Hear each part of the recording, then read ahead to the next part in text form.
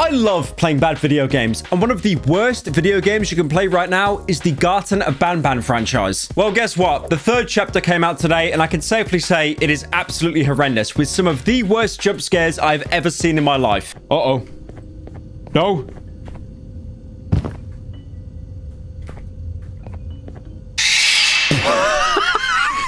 But it doesn't end there, because there are Dark Souls tier boss fights that test your mental aptitude. What is that? Fucking turtle or something.